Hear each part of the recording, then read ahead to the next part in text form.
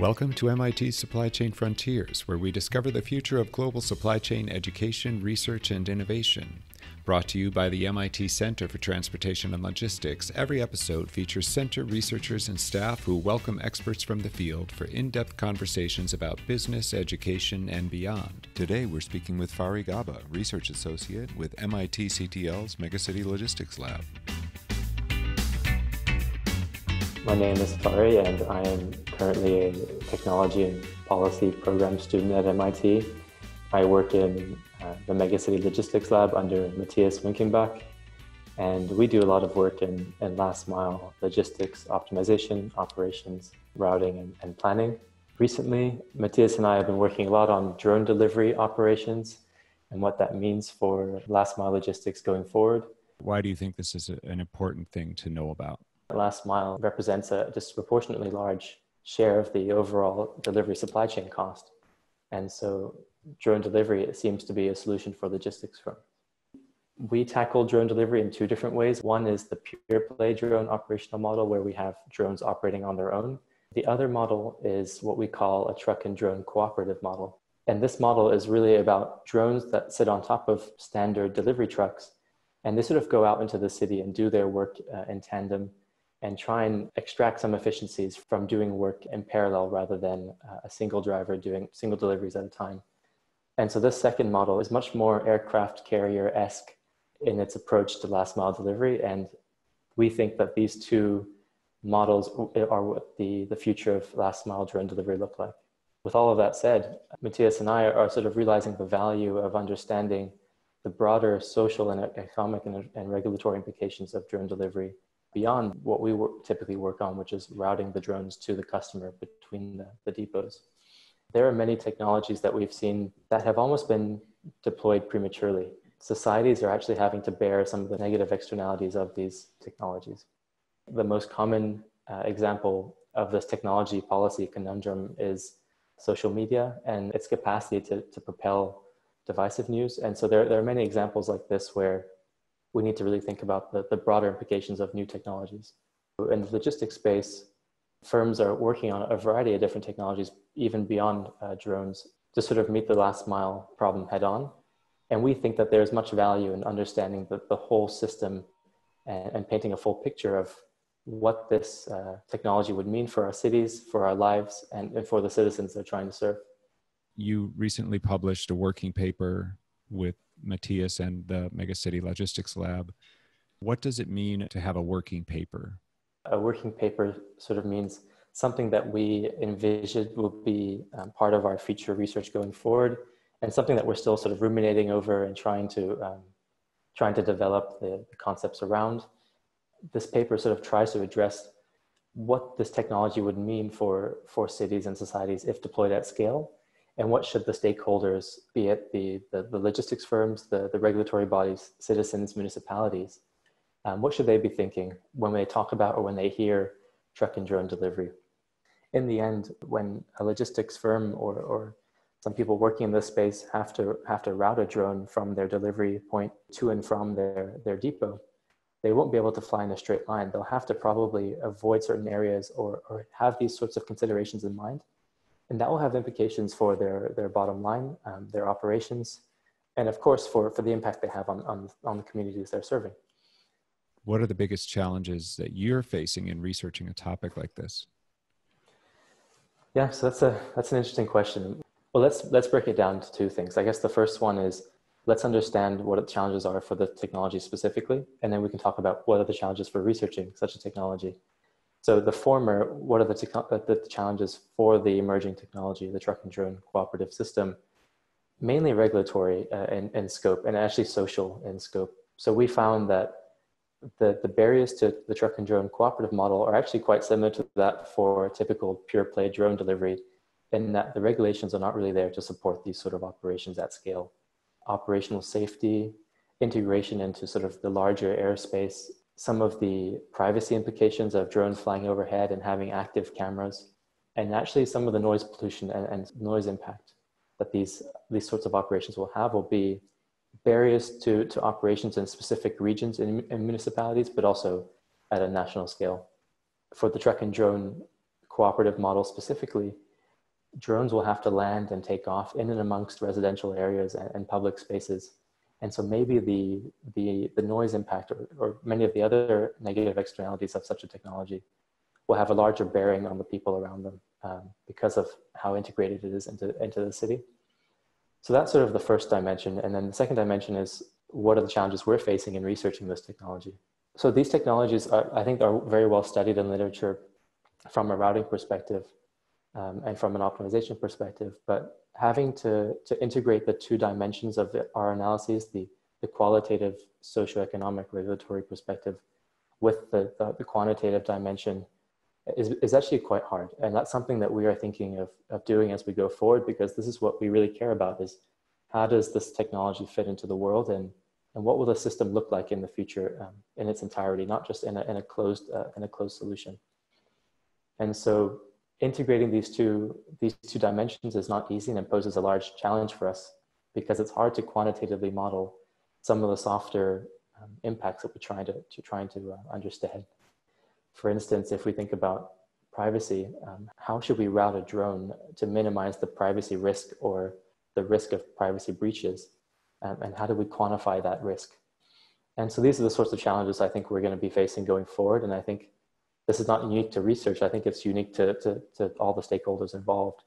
These technologies are so interdisciplinary and complex that these questions will need to be asked and we'll need to have answers. What are you digging into right now with this piece? What we're currently digging into, or currently trying to decipher, is what are the key social regulatory barriers we can really get our hands into, and which ones are worth modeling on a quantitative level. This sort of analysis will hopefully inform some of the quantitative models we begin to develop as we move forward. Aside from that, this working paper also attempts to devise a suggested regulatory framework for these sorts of technologies. And we try to use a planned adaptive regulatory framework, which is common to most emerging technologies that we see today. And so this working paper sort of has two dimensions to it. One is the implications of the technology, and the second is what can we do to mitigate these implications from a regulatory perspective. And hopefully these two analyses will help us inform some of the modeling that we do later on.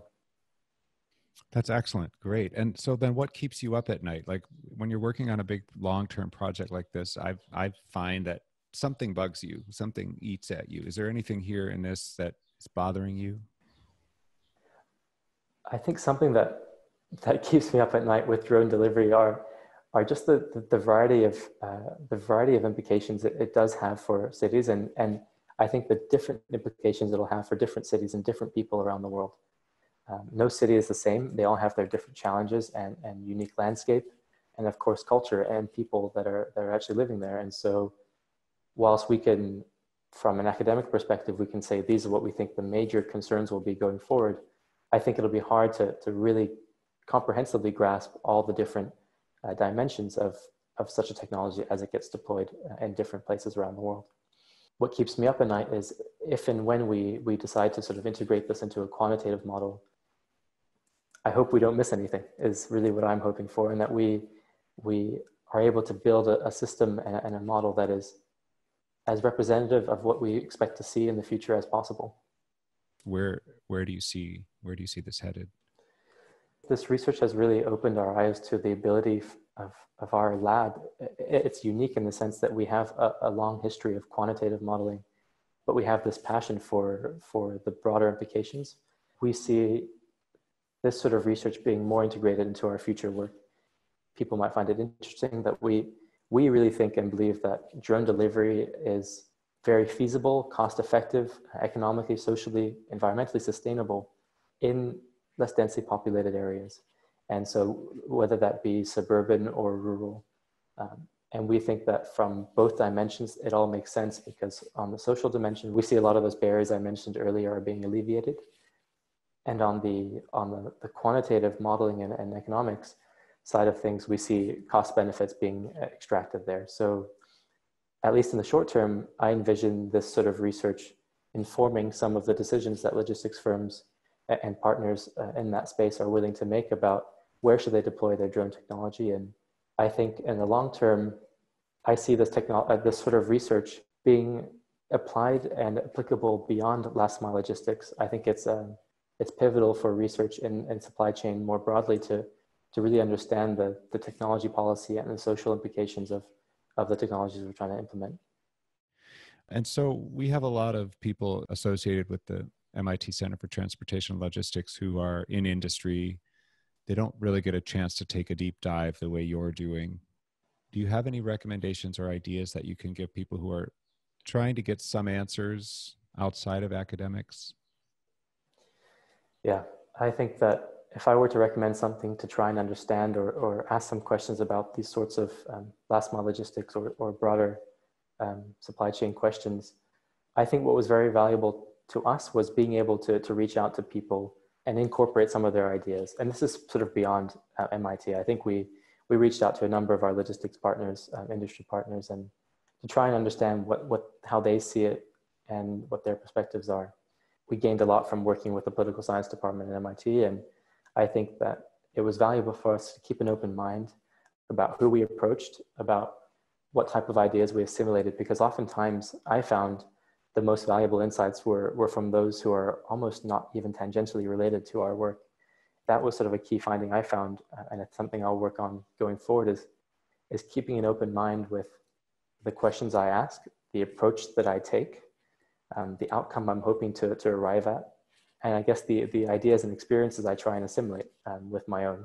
For our industry partners and people in industry hoping to explore this sort of problem further, I would suggest reach out to CTL, of course, but also be open to assimilating different learnings and different ideas from different fields, because although not unique to last mile logistics, these technologies are incredibly interdisciplinary nowadays. And it's not unique to one field of study as we know it. And so being able to assimilate different concepts from different fields is going to be a very valuable skill to have going forward, especially in answering these sorts of complex questions. What's your approach going to be? You've got all this quantitative stuff you want to do, and then you have all this soft personal behavior you want to measure. What orientation will you take next? I think we need to explore the field a little bit more, because in last mile logistics, we haven't really seen this being modeled per se. I mean, the last mile literature is deep in the optimization and operations research sort of fields, but we don't have too much of the social and broader implications. So I think being able to assimilate some of the learnings from different fields, we can attempt to try and model these, and we see what the implications or what the results are. And we try and understand, do these make sense to us on an intuitive level? And let's try them out in different use cases. And the more we train our model and the more we develop our thinking, I think the closer we'll get to being able to model these qualitative factors. But as I said earlier, there's no right answer. And so that's what's, I think, very different to all the work we've been doing in the past. Is until now, there's always been a number or a right answer that we land on. Absolutely. I like questions with no right answers. They're the real life questions. For a working paper, are you looking for feedback? Are you looking for people to say, yeah, but what about? Yeah, absolutely. That's a very good point. We want to know feedback. We want to hear feedback from people in the last mile logistics space, but also beyond it, because I think, to be frank, that was one of the most, I guess, pivotal dimensions of this paper, was our ability to reach out to other people at MIT and other researchers and industry partners that we have that are passionate about drone delivery, but not necessarily involved in that space. And so feedback about some of the implications that we could be missing and potentially some of the solutions that we propose, I think will be valuable for our research going forward, and also just for others who are exploring this and others who are hoping to implement this going forward. This is part of the exercise of writing a working paper, and we very much look forward to hearing feedback. I want to thank you a bunch. Thank you for taking the time to talk about the paper, and it's fascinating, I think, where you're headed. Thank you very much, Arthur. Speak soon. All right, everyone. Thank you for listening. I hope you enjoyed this edition of MIT Supply Chain Frontiers. My name is Arthur Grau, Communications Officer for the Center. I invite you to visit anytime at ctl.mit.edu or search for MIT Supply Chain Frontiers on your favorite listening platform. Until next time,